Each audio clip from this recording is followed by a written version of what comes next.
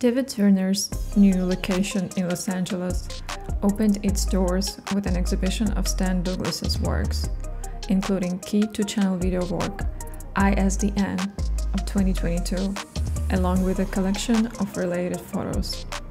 Stan Douglas created ISDN and 4 photos for his solo show for the 2022 Venice Biennale, where he represented Canada. These works collectively reflect on the impact of the events of 2011, a year marked by widespread global turmoil, including the Occupy Wall Street movements, the Arab Spring, and protests in many cities, including London and Douglas's hometown, Vancouver. In the 2-channel video installation, ISDN, viewers find themselves in the heart of a musical jam session that is happening across different continents. They are literally placed between 2 screens. The work, set in 2011, features rappers in makeshift studios in London and Cairo. Douglas places these rappers from 2 cities in a dialogue to contrast 2 music styles that emerged around the same time in the early 2000s in UK and Egypt.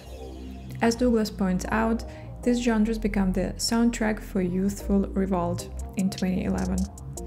While both styles have their roots in hip-hop and use a variety of unique sampled effects, it's mainly their role as a form of social criticism that started off the fringes and later gained broader recognition that led Douglas to unite them in his work.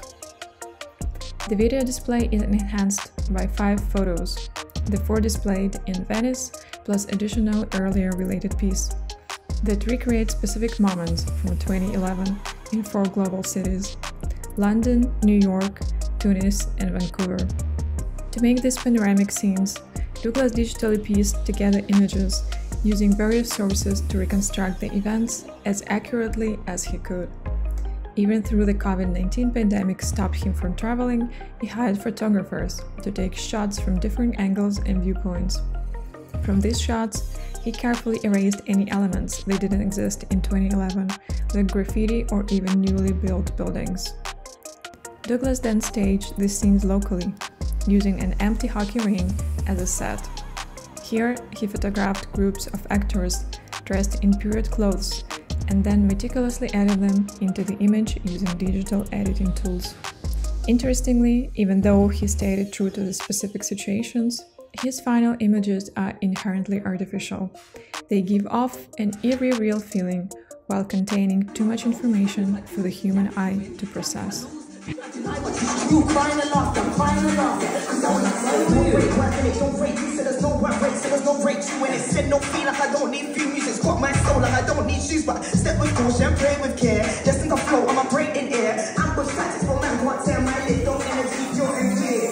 Go in and I leave. Yes, I wear my heart on my sleeve. But have control for your childish bars. Real bars are the only thing that I read. Squeeze my time it on fleas. On my busy body can't clock watch. Cross nights, it's Caribbean hopscotch.